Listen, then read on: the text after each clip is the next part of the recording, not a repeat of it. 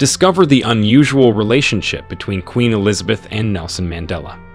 Queen Elizabeth enjoyed a warm friendship with South Africa's President Nelson Mandela, who once joked about her weight on a visit to Buckingham Palace, unheard of liberty attesting to the strong bond between the freedom fighter and the monarch.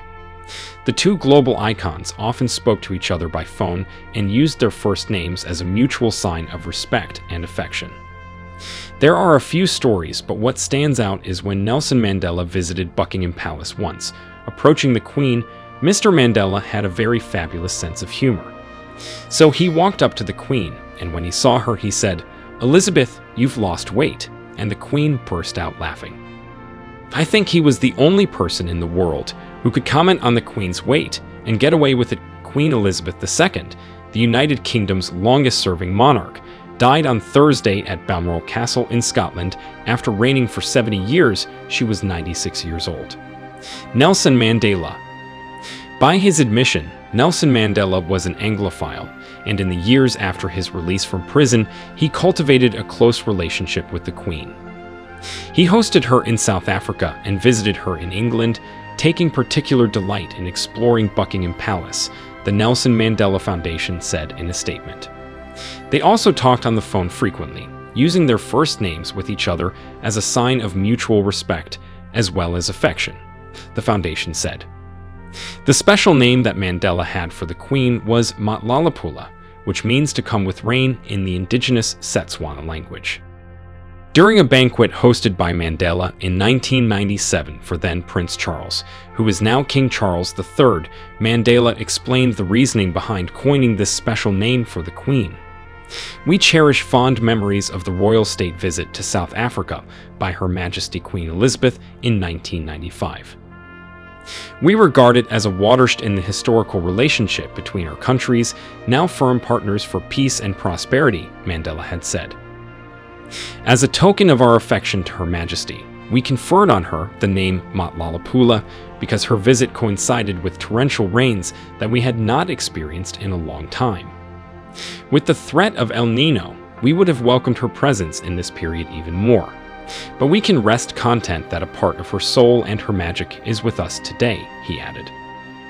Fondly known to South Africans as Madiba, Mandela spent 27 years in prison before leading his country from white minority rule to a multiracial democracy. He died at the age of 95 in 2013. Mandela received numerous civic awards from British institutions, including the British Order of Merit from the Queen, the Order of St. John, and an honorary doctorate in law. For Madiba, the clan name by which Mandela is fondly known, it was important that the former colonial power in southern Africa should be drawn into cordial and productive relations with the newly democratic Republic of South Africa, the Nelson Mandela Foundation said. For the same reason, South Africa becoming a full member of the Commonwealth again after its long apartheid-era absence had a special significance, the foundation said. The foundation also recalled how Mandela would ask anyone from Britain or anyone who had visited Britain the question, "And did you get to meet the Queen?" He would then take great delight in sharing stories of his encounters with her, the foundation said, as it shared condolences with the royal family and wished King Charles III strength and fortitude as he takes on new responsibilities at this difficult time. Meanwhile, South African President Cyril Ramaphosa also expressed his profound and sincere condolences to King Charles III. Her Majesty was an extraordinary and world-renowned public figure who lived a remarkable life. Her life and legacy will be fondly remembered by many around the world. The Queen's commitment and dedication during her 70 years on the throne remain a noble and virtuous example to the entire world, Ramaphosa said in a statement. Looking at letters that former President Mandela had sent to the Queen, recalling about the great statesman that Her Majesty respected enormously, he recollected and added that South Africa's thoughts and prayers are with the royal family, the government, and the people of the United Kingdom as they mourn their immense loss. It was in Cape Town, marking her 21st birthday in 1947, that the then Princess Elizabeth pledged that her whole life, whether it be long or short, shall be devoted to your service and the service of our great imperial family to which we all belong. The British Empire soon crumbled, but but Elizabeth managed to maintain a regal, if not ceremonial, position as the head of the Commonwealth, the 54 nations of mostly previous British colonies. The Queen lived a long and consequential life, fulfilling her pledge to serve until her very last breath at the age of 96, almost the same age as Nelson Mandela before he died, Cape Town Mayor Jordan Hill Lewis said in a statement.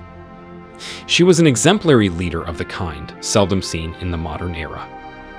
As Queen, Elizabeth was seen as endorsing the birth of democracies in Africa, where previously blacks had been denied basic rights, including the vote.